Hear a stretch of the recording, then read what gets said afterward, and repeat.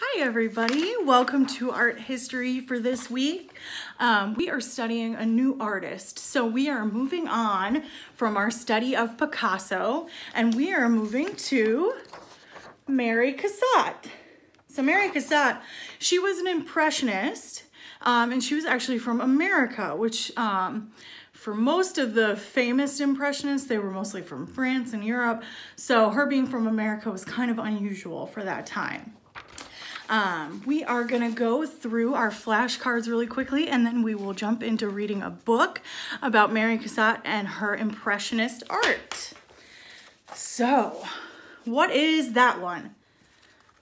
Glue, you're right, and this is a glue bottle and that's a glue stick. Yes, and this one? Crayon, excellent. A pencil, good, good. Yep, oh, they are painting. But what are you when you paint?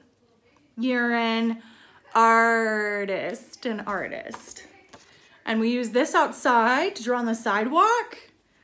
Chalk, you're right. And this is kind of like Play-Doh, but it's harder to use. We have to really work it with our hands. It's called clay, good. And we store all of our artwork in these. A portfolio.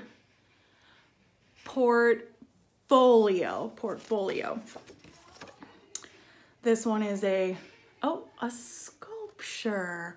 It can also be called a statue. So if you said statue, you're still right. Oh, this one. This is a fun one. This is spray paint. You're right. And how do we do spray paint? We shake it up. And then we spray it. Shh. We use these to make necklaces. Beads. Excellent, excellent. And these are things that our parents have in our houses and they read them. They're kind of like newspapers, but they have colored pictures. Magazines. Great. And this, oh, yes, it is fabric, you're right. But it has a fancy word in art. It's called a textile. Good. And these are kind of like if you took crayons and you mixed them with chalk. Pastels. Good. And this is pen and ink. Right. We have these in our classrooms to paint on. An easel. And we put all of our paint on here and we hold it in our hand so that we have our paint right there when we're painting. It's called a palette, paint palette. All right. A paintbrush, good. Oh, paint, but it's in a bucket of paint. And a marker, good. Oh, this is our trickiest one. A color wheel.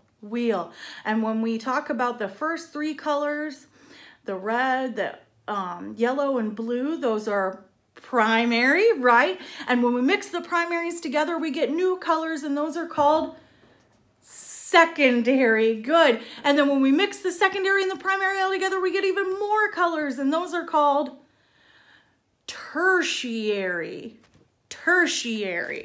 Good. All right, so Mary Cassatt was famous for her paintings of mothers and children. Oh, how sweet. There's the baby and mama and her friend, maybe an aunt. Oh, and here's a mom at the beach with all of her kids. They're playing. And you can see in these pictures, like this color back here and these colors here. These were kind of unusual colors to use. Those pinks and those pastels and jewel tones. So she was kind of a revolutionary lady, this Mary Cassatt. So we are going to read a story. It's called Mary Cassatt, Extraordinary Impressionist Painter. When Mary was a girl in Pennsylvania, because she was from America, she knew she'd be an artist one day. But in 1860, that's right, 1860, that was so long ago. In 1860, proper girls weren't artists. They had polite hobbies, like flower arranging, needle pointing, but not Mary. Mary grew up tall and temperamental. Temperamental means she kind of had kind of like a little temper, and she was very firm in her thoughts. The map of her fate etched in her mind. Just before her 16th birthday, she charged down Chestnut Street, raring to enroll in an art school. Mary was first on the list. And you can see all these men are waiting in line too. Mary studied hard at the academy and planned her next move. She had to travel. A treasure trove of art awaited her in Paris. And her father grumbled. "Out of the question," he said. But Mary held her course. So do you think she went to Paris? She did. The Louvre Museum in Paris was Mary's classroom. She copied the old masters and dreamed of seeing her art in the celebrated show, the Salon. Impossible! But not for Mary. Mary pressed her nose against a gallery window, absorbing pastel drawings by Edgar Degas, a riot of color. She smiled and later said, "I saw art then, as I wanted to see it." Edgar Degas was famous for painting dancers, and you can see this is his painting. There's a dancer right there. Mary swept jewel tones. Jewel tones are colors like this, like deep colors, across her canvas, and she rendered cropped angles and sparkling light. That's her painting. The Salon judges found her work hasty, her palette too harsh. You remember how I said she was kind of revolutionary for the colors she used? That's why they didn't like it. Bah! What did they know? The great Degas, so Edgar Degas again, rapped on Mary's studio door. "Join our band of independents," he proposed. "We paint as we please. We break the judge's rules." Mary beamed. "I began to live," she said. Mary painted what she saw. She captured glimpses of life. Her long hands flew dabbing brilliant tones and lightning bolts of white. Mary attended shows at the theater, her sketchbook in hand. She strolled through museums, her sister by her side. Mary's outspoken opinions echoed down aisles, lined with exotic Asian art. See, they're at the museum looking at art.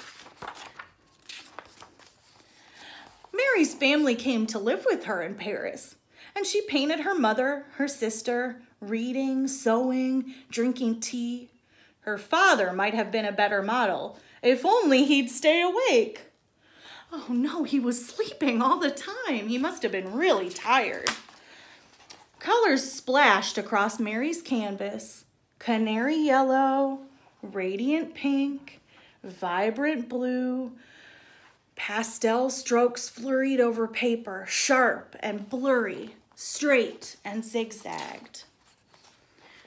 Mary produced a multitude of prints, etchings, monotypes, working with Degas and on her own. For Mary, art was life, and life was art. Mary celebrated mothers and their babies in her paintings. She sought and found truth. Now her art hangs in fine museums. She proved that women can be great artists too. All right, and that is the end of Mary Cassatt, Extraordinary Impressionist Painter. So this week we were just reading the book and learning about Mary Cassatt, but next week I would like you to bring in a picture of you as your baby with your mom or dad or maybe grandma or grandpa or your aunt. But I want a picture of you as a baby because we're going to try to draw and paint that. Okay? All right. Well, I will send a note home to your parents to remind them to bring that picture, and I will see you next week. Bye.